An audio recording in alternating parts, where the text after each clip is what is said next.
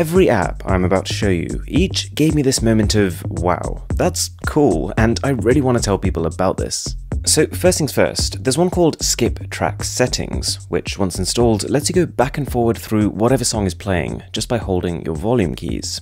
So the phone can be in your pocket, screen off, and it's still going to work. And you don't lose full control over volume, you can just use multiple taps to increase or decrease it.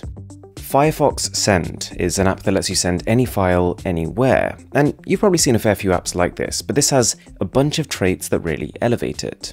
For starters, it's got no ads. You can set conditions after which the files will expire, for example after they've been up for 7 days or after they've been downloaded a certain number of times, and unlike other file transfer services, the other person doesn't need to download any software. When you send a file, they just get a direct download link. Aroundsound is a voice recorder, and its greatest strength is not really in its functionality, because it just records your voice like any other one. It comes into its own because of its ease. You see, when you install the app, you can place it as a quick toggle in your status bar, and so anytime, anywhere, with just 2 touches on your screen, you can be recording, and then with one more, you can stop. And the app also makes it pretty easy to share whatever you've recorded with your friends. I also wanted to mention Abstruct, which has kind of been doing the rounds recently. It's a wallpaper app, but it's made by the same artist that created the default OnePlus home screens, and so everything has that same level of polish and nuance, and they're all in 4K resolution. Plus, the app itself is beautifully done, with again, no ads at all. So then we've got AiCut, and the best way I can describe it is as a smart photo editor. It's an editor that lets you fiddle with the usual things like filters, like saturation, but all whilst knowing which part of your picture is foreground and which part is background. Because the app has this understanding, it lets you tweak these two things separately. So I could ramp up the colors in the scene behind me here, whilst not upping the saturation on my face, because yeah, I don't want to look like a tomato. We've also got a paid app on this list too. Storage Organiser basically gives you a bunch of different ways to, yeah, no prizes for guessing, organize your storage. So one of the more important tricks here is its ability to scan for duplicate files, for example where you've accidentally downloaded the same app twice.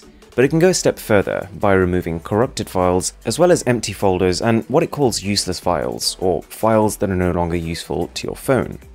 Alright, you might well have seen the SpotOn alarm, which lets you wake up in the morning to a song chosen from Spotify. Well, the company's latest edition is the same thing, but even better, because it can find any song from YouTube, so you don't need any kind of premium membership. You just set your alarm like you would on any other alarm app, and then pick your tune from YouTube, as if it was already downloaded on your phone. Rise is an application all about sleeping better. It's a combination of meditation exercises, muscle relaxation tutorials, and a sleep diary for you to keep track of how you're doing. And it's all presented in this honestly beautiful interface. I do think some parts of the app are a little gimmicky, and you do need to pay to get a lot of its features, but I have spent some time with the meditations themselves, and I was really impressed. I nearly fell asleep during the middle of the day. Ever since the birth of the notch, people have been fighting this battle to make it as little of an eyesore as possible. We've got an app, Battery Notch, and it kinda helps by making it at least more useful. It turns your punch hole or your notch into a battery indicator, and there's a massive amount of customization. I can't think of a single phone's cutout that this thing wouldn't cover, and if you did get the Pro version, you can start fiddling with colors and animation settings. There's something about the way Scribbl animates your photos that really makes them pop. All you do is you pull up a photo in the app and then you draw on top of it. And it's quite generous. I'm not a brilliant artist, but it makes me look quite good. You then click next, and the app creates this looping animation of your drawing. I think it'd make quite a cool Instagram story, especially if you were going to post that plain image anyway.